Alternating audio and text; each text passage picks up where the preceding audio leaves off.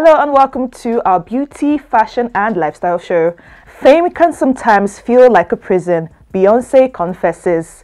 Davido spotted thrilling Ethiopian fans as the country celebrates the start of year 2017.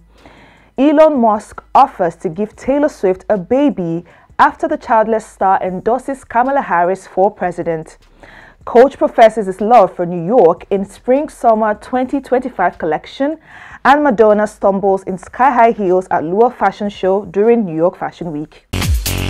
And in our trending segment, Beyonce has opened up about the challenges of living under the intense scrutiny and pressure of fame and how it can sometimes feel like a prison. Known for her impeccable standards and the high quality of her work, the singer addressed the weight of expectations during her recent interview. She stated, "I create at my own pace on things that I hope will touch other people.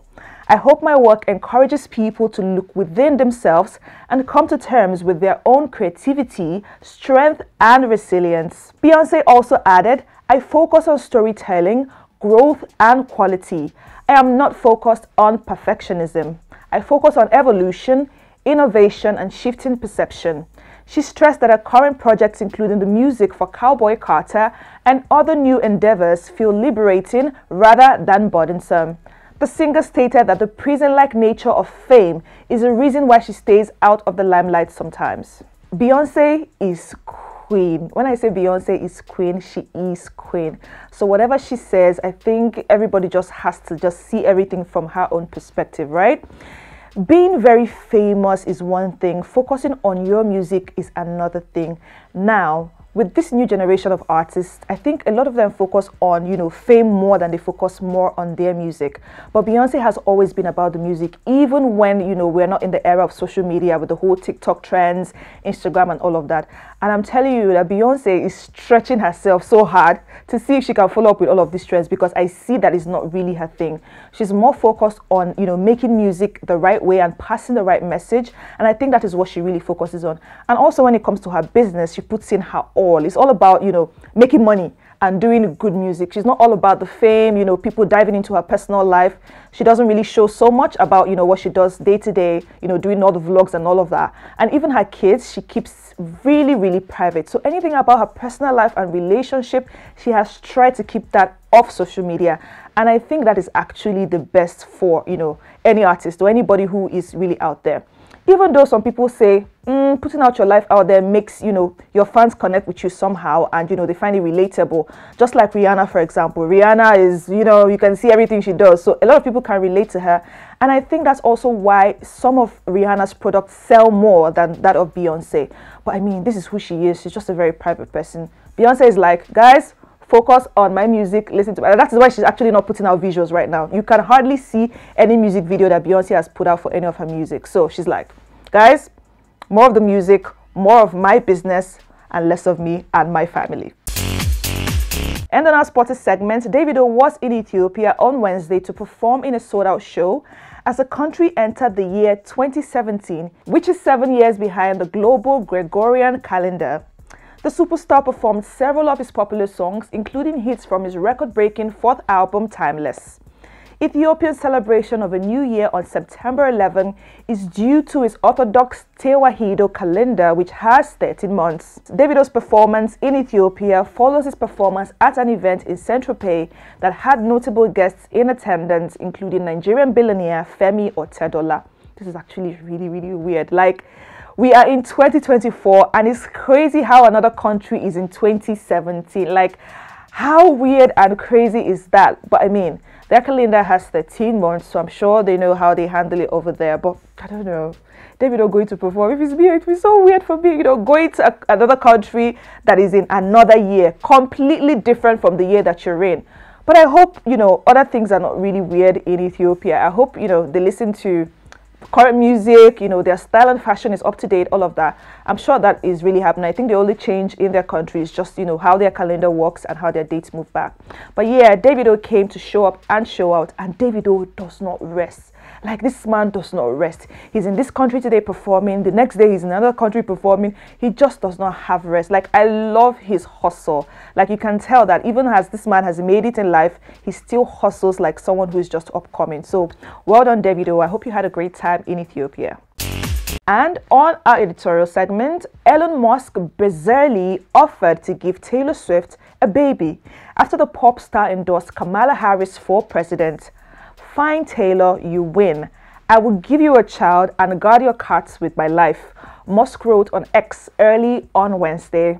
It is unclear whether the SpaceX founder was offering to impregnate the singer or give her one of his 12 kids, but his post immediately received backlash from Swifties. Swift took to Instagram late Tuesday to endorse Harris minutes after the Democratic vice president debate against Republican candidate and former President Donald Trump on ABC. I will be casting my vote for Kamala Harris and Tim Walz in the 2024 presidential election, the Grammy winner wrote in a lengthy statement along with a photo of herself with her cat. She signed her message by calling herself a childless cat lady. This is actually really, really funny.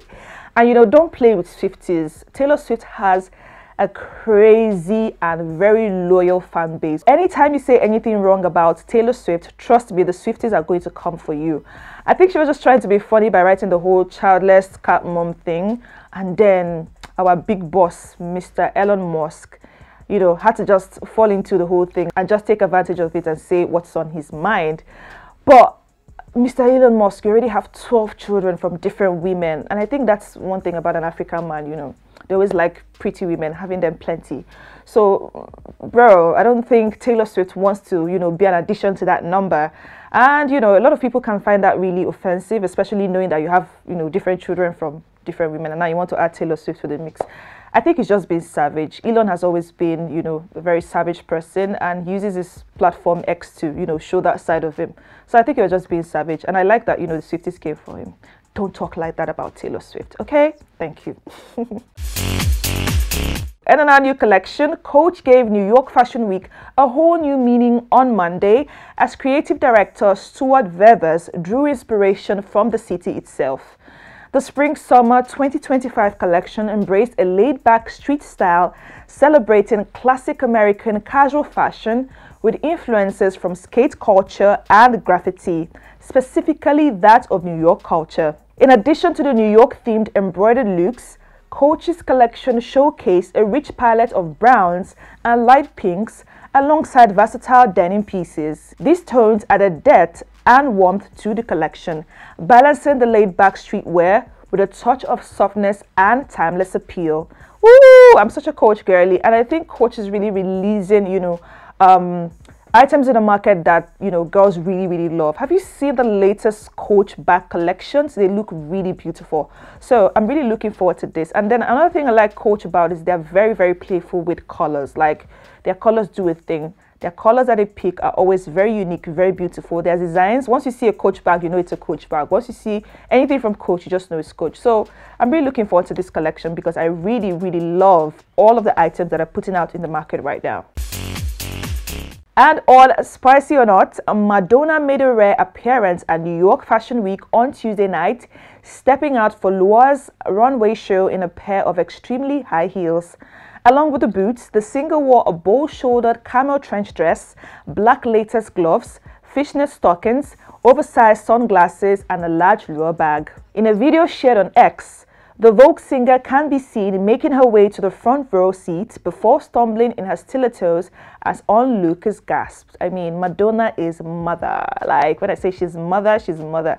She would slay and rock any outfit at any given time. Another thing I love about Madonna is she is a risk taker. She can put on anything. She's just like, you know, a Lady Gaga. They can wear an egg and, you know, rock it really well, and people will be like, okay, you look really good in it. I remember that time that Lady Gaga wore meat to an award ceremony. Like, she wore raw meat. She even wore, like, she was inside an egg and then she had people carry her. That's the kind of style that Madonna gives as well. Madonna would rock anything and still look really sexy. And then also coming from the fact that, you know, she's not really like so young but still kills it. Madonna is just mother. That's all I have to say. She's such a fashion icon. I'll give it to her. And don't forget to catch us up at Spice TV _Africa Until the next episode, do have a lovely time. Bye.